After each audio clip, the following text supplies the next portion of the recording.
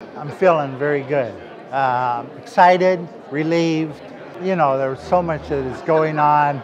Would Liz take votes away from me? You know, if you just looked at them, you know, the facts were kind of against me. Hopefully the council will get ready for us and we'll go in, you know, full of steam.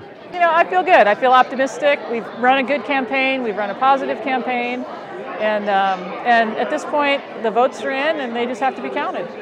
We stuck to the issues. We talked about what we were going to do to help the county and what we would do as a representative. And I think when we do that, I think it's refreshing, and it worked out. I believe it worked out for both of us, and I think we both ran good, hard campaigns. We walked 815 miles. We knocked on about 21,000 doors, and it paid off. Yeah, and you won by a big margin. Yeah. I think it speaks to where the heart of the community is at.